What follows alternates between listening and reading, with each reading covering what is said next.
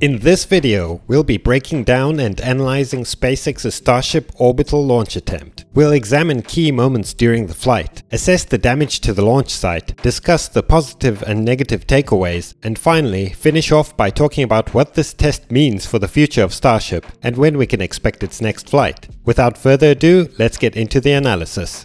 After the first sign of ignition, an entire 7 seconds pass until the hold-down clamps retract and the fully integrated Starship and Super Heavy lift off for the first time. In that time, the 33 Raptor engines were lit in batches, perhaps to limit mechanical shock and to prevent a pressure drop in the propellant supply. In the moments before liftoff, the engines were likely running close to their minimum throttle setting, perhaps 50%, to assess their status before committing to launch.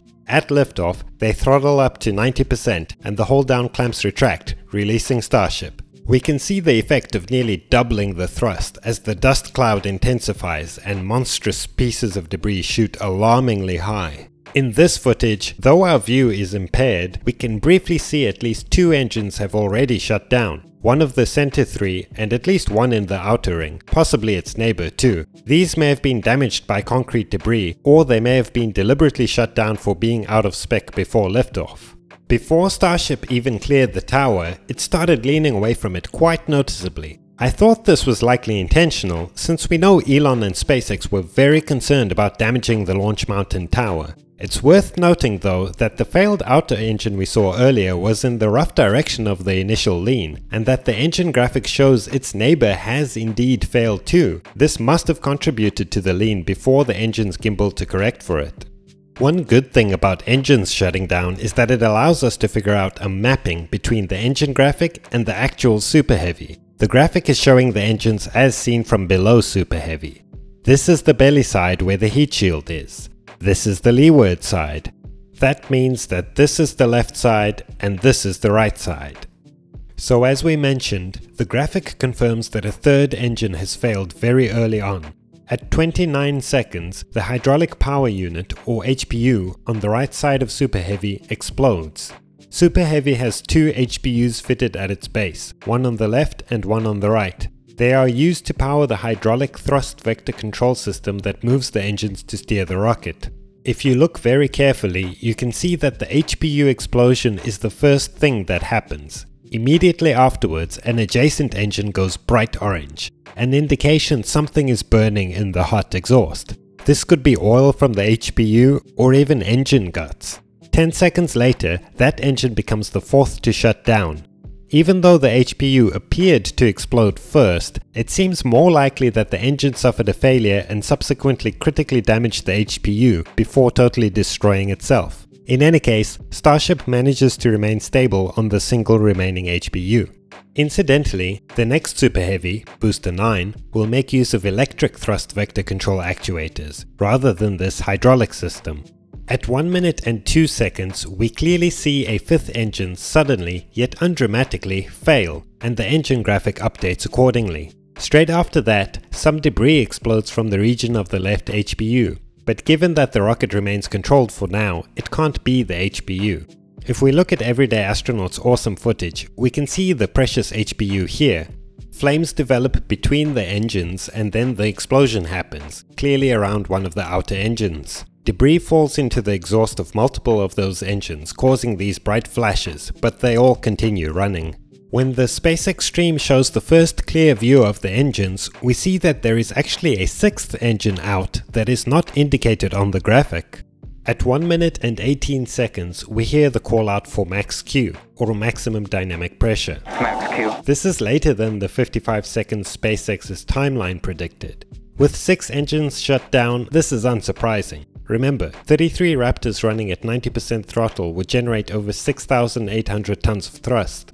Even if the 27 Raptors still running were at 100% throttle, they would still only be generating about 6,200 tons of thrust, a shortfall of over 600 tons from the target. Regardless, the fact that Starship survives Max Q is a major milestone.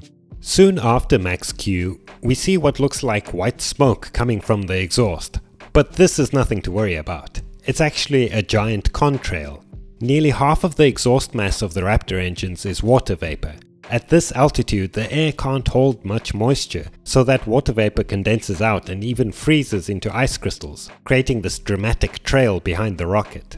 At 1 minute and 41 seconds, the engine graphic indicates that another engine has shut down. Things start to get hairy after this, but we need to take a few steps back because there's actually a lot more going on. Switching to everyday astronauts footage and rewinding several seconds, we can see that another of the Center 3 engines dims and dies before that. This is never shown on the engine graphic. A few seconds after that, an outer engine also dies, as the graphic showed us. Interestingly, 10 seconds later, the graphic shows us that the last engine that shut down is now running again, which we can clearly see is not correct. Even more interesting, a few seconds later, the center engine that just shut down does appear to weakly light up and flicker. Then, that last outer engine that failed starts spitting out a lot of material, creating a bright orange exhaust. At this point, the thrust asymmetry has become quite severe due to so many engines failing on the same side. I suspect that what thrust vectoring capability remains is just not enough to compensate for this, and the rocket starts to tumble. It's also possible that the vehicle just lost all thrust vector control. On the SpaceX stream, we finally get our first onboard view, and you can see the bright fiery exhaust as Starship starts going nose down. This is one of the grid fins, and this is one of the lift points for the chopsticks. I'm sure this tumble was not the intentional stage separation flip for 3 reasons. First, the engines are still firing. Second, this is too early. Booster engine cutoff was planned for 2 minutes and 49 seconds, and separation 3 seconds after that. If anything, we would expect to see it later, since propellant use decreases with every engine that shuts down. And third, this tumble was downwards and to the right. I would expect the separation flip to rotate Starship upwards as this animation shows. Of course, as this was all happening in real time, it wasn't obvious, and the webcast producers show us the split screen in preparation of capturing a beautiful stage separation that never comes. Instead, the onboard view that previously showed us space is now showing us sea. Looking down, we can see the contrail in the distance below. We also see a puff of green flame coming from a Raptor that's clearly past its retirement age. At 2 minutes and 49 seconds, curiously exactly on schedule despite everything that's happened, we hear the call out for booster engine cutoff. Booster engine cutoff. Even more curiously, Super Heavy's engines keep firing as the full stack tumbles towards its 39km apogee. I originally thought that we may just be seeing residual propellant burning off, but after a closer look, it's clear that the engines are burning brightly and there's a full-on exhaust plume. It seems that, for some reason, the engines just keep firing for over a minute after they were supposed to shut down. Most curious of all, after the vehicle lost control and the engines continued to fire, the Flight Termination System, or FTS, was not immediately activated. I want to believe that since Starship was still within the safety corridor, SpaceX wanted to see if separation would still occur so that they could try get some data on Starship ignition, even if it wouldn't make it much further than that. If so, that means separation also failed. That could be for many reasons. Perhaps the clamps that hold the 2 stages together are hydraulically powered and they were unable to release due to the loss of an HPU. Another interesting thing to notice is the visible shift inside the interstage when we compare this camera view before liftoff and near the end of the flight. This must be from compression or crumpling in the interstage that most likely happened during max Q. This may have damaged the stage separation mechanism. The mechanism also could have been damaged by the extreme stresses of the full stack tumbling at over 2000 km per hour. The final idea to consider about the activation of the FTS is something Scott Manley pointed out. It looks like the FTS was actually activated on Starship at 3 minutes and 10 seconds and Super Heavy 2 seconds later, but it just punched holes in the tanks without any ignition.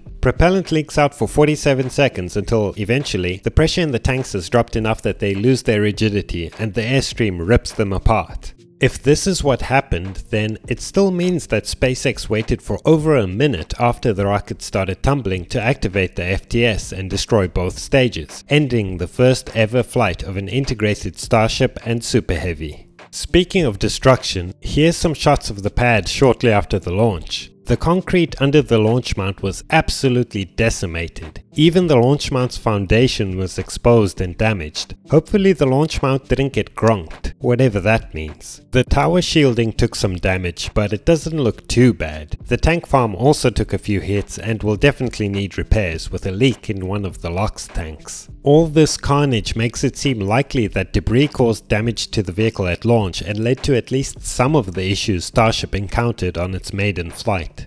Now let's discuss what the takeaways from this test flight are, starting with the positives. First, the one and only objective was met. The rocket cleared the tower and did not blow up the launch pad. But besides that, the fundamental structural design of Super Heavy, if not Starship yet, has been validated. The most critical step in that was passing max Q, but also structurally surviving that tumble. And speaking of tumbling, this flight also proved that you can have massive flaps on the front end of your rocket and still maintain stability on ascent. Those are all important milestones. Another huge positive was that SpaceX was able to gather so much data from this many integrated Raptors firing in flight for so long. Lastly, the fact that despite debris damage, explosions and failing engines, Starship was still able to nearly make it to stage separation is an enormous accomplishment. I just know SpaceX is really pleased with getting that far on this first test flight. Now for the negatives, and there's only really one. Even though the pad damage was not worst case, it was significant. We may have been lucky that Starship didn't suffer more serious damage and fall back onto the pad. SpaceX can't have this happening after every launch. Elon did explain that a massive water-cooled steel plate to protect the concrete under the launch mount is already in development, but constructing that and finishing all the other repairs will take some time. Elon says it will be done in a month or two, but don't hold your breath, it's a lot of work. So what does this mean for the future of Starship, and when can we expect the next launch? Well, most importantly, Starship could actually work. This ludicrous beast proved the concept and held together better than expected. With all the development to come, it will only get better and more reliable. However, I think we'd be lucky to see another flight in 2 months. I'm happy to be proven wrong, but you can probably double Elon's timeline. My prediction is 4 to 6 months until Starship takes to the skies again. But what do you think? Did I miss anything in my analysis? Did Starship get further than you expected, or were you disappointed? When do you think Starship will be ready to launch again? While you're here, please give this video a like. I hate asking, but I wouldn't be doing it if the YouTube algorithm wasn't as addicted to likes as a 16-year-old girl. I spent so much time on this video, and your support will make sure people actually get to see it. If you made it to the end of the video, make sure to also subscribe so you don't miss my future Starship videos. In the meantime, you can check out my previous videos on the Starship suborbital test flights. Thanks for watching.